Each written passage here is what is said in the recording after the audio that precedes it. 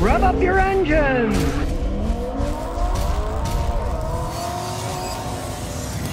Today I'm going to talk about people having fun with cars, not spending a fortune and having a good time. The name says it all. The slow kids. Well, maybe not that slow, like wise people. They're slow at spending a lot of money. Now, you might think he's got a fortune in his car. He put a lift kit on it. Guess what he spent on it? Got everything on eBay for like 60 bucks. Yes, there are people like me out there that they brag on the smallest amount of money that they spend. Not, I've got $100,000 in this car, but I spent $60 on the kit. Now, they're not all Subarus. They got all kinds of different cars, but they don't want to spend a fortune. They also have a sense of humor. Now, check this out. Nice looking car, right? You think the guy's got a fortune in it, huh? He bought it last year for $3,500. Yeah, I'm not making it up. There's a real advantage of being in one of these clubs. Everybody knows everybody. So they're swapping parts. So they want to upgrade something. Somebody else wants their old part. There's a lot of sharing. There's a lot of saving, too. A lot of fun on the cheap. Hey, you can have a lot of fun for a low price. They're still zippy cars. With that boxer design, center of gravity being lower, these things handle like a dream. When you're this low to the ground, you can have a lot of fun zipping around. They can handle the turns. They're kind of like large go-karts. Look at that. You can have a lot of fun, especially when you're in a closed-in parking lot like this with abandoned shopping mall buildings all over the place. Sears is gone, but fun is here. You can really have a lot of fun in these things.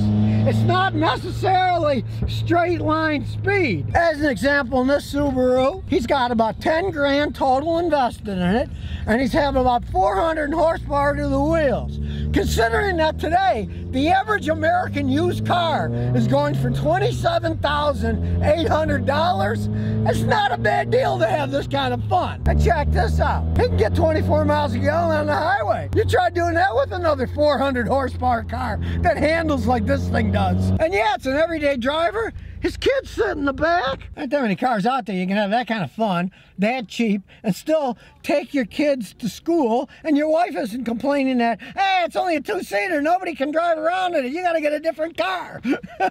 A car for all seasons. Now let's compare that to guys that are actually racing the cars. Now, this originally had a junkyard Corvette engine in it, which was blown in a race. $8,000 later, it's all rebuilt. Humongous turbo, race tires, special rear ends, all the suspension systems. So now it's a 1/4 mile drag strip car. Drag strip cars cost a reasonable amount of money. Now, as far as drag strip cars goes, this is probably, they said, about 30 grand total in it. That's cheap for a drag strip car, let me tell you. But it's a long way from a Subaru, too. A few additions in the back seat. Got a nitrous oxide tank. Not your normal everyday driver. Look at the exhaust system. It's not here. What did they do with it? It's coming out here.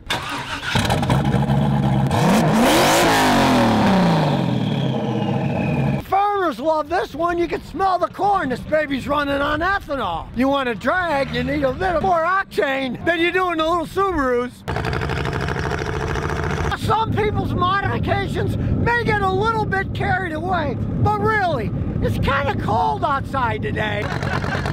But don't warn him. He already knows that. Yeah, there's still some do-it-yourselfers out here these days. And people always complain that Volvos are boring cars. I disagree with this one. It's definitely not boring. Now, if you want a true all-purpose off-road vehicle, you might check this thing out. Well, you certainly don't have to worry about clearance if I can fit under this thing. Now, granted, this is not street legal. It came on this trailer over here, but it sure looks like a lot of fun. This thing isn't gonna get stuck like my grandson did and his girlfriend had to get out and they had to pull it out of the mud. I don't think this is gonna have any problems. You ever wondered what it looks like inside one of these? Well, here we go for a ride. Here we have the snorkel, so you don't have to worry about flooding it out. You'll be drowned by then if it gets out.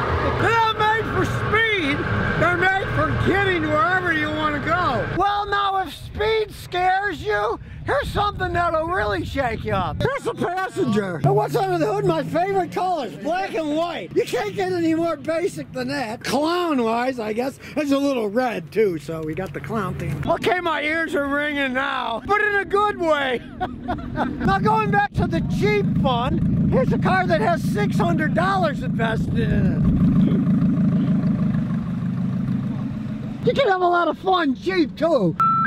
It's the ice cream man. So now you know a bit more about Americans and their love affair with cars, whether it's expensive cars, cheap cars. But one thing rings true, they tend to be unique cars when they're done with them or are in the process of making them unique.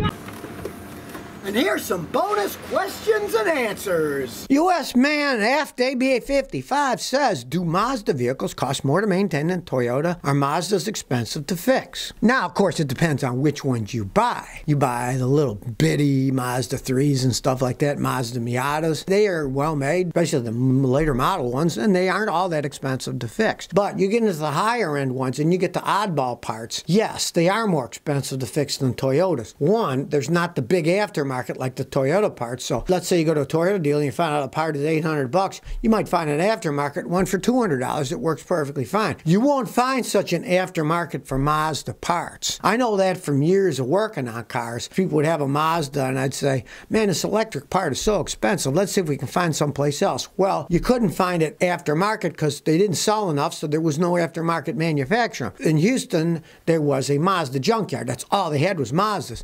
Well, they know you couldn't get these electric parts anywhere in the dealer or them, so even though it was a used part that was 12 years old, they were charging 50–60% of what a brand new one would cost. This is just some used one off a junk car. So sometimes their parts are more expensive than the Toyotas. The way that it goes when you don't have something that's as popular. That's why, you know, you want an absolute car that can last forever, and you're not going to spend too much money on parts and there's humongous aftermarkets. Get yourself a Toyota Corolla or a Honda Civic because there's so many millions of them out there. There's a big aftermarket, and then of course in the junkyard there's tons of them that got wrecked that you could use parts off dirt cheap. That's more the way to go. The more popular a car is, the easier it is to get parts. And generally, the easier it is to get fixed. Because even if you don't fix them yourself, hey, smart mechanics, what do they work on? The cars that millions of them are sold, so they have millions of possible customers. It's the guys that do the specialty cars. There aren't that many out there, so if you buy one, hey, if they're a specialty guy that fixes it, they're going to charge you way too much money because they have to charge their customers more money because they have less customers, so they have to make more money per customer. It's just logic. Prodigal Misfit says, Scotty, I'm looking for my first car. I'm headed to college. I found a 2017 Chevy Cruze with 37,000 miles and a 2018 Volkswagen Jetta 1.4 automatic with 27,000 miles.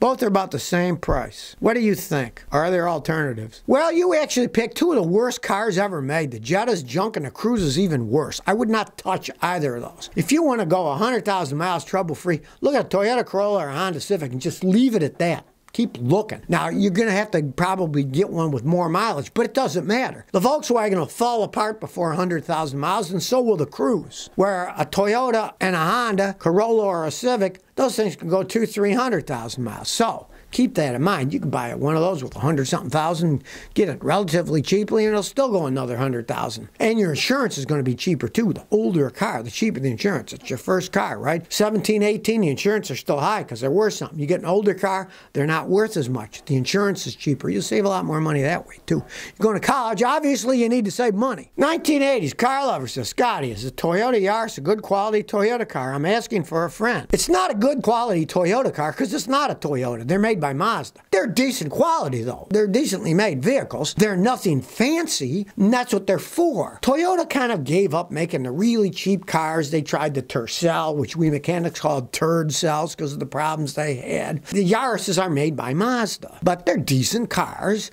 They're a little bitty. They don't ride all that well. They're bumpity, but I've had customers with them that had 160,000 or more miles, and they still were driving down the road, and they never put all that much money into them. They're not particularly fast. They don't corner all that well. They're bumpy rides, but if you want a Econo box car, they're not bad, and you can get used ones pretty cheap, and they could still run quite some time, especially if you get a later model one. Mazda quality's been going up over the years as far as I'm concerned, so it could still be a decent buy used for get one cheap, and it might last quite some time.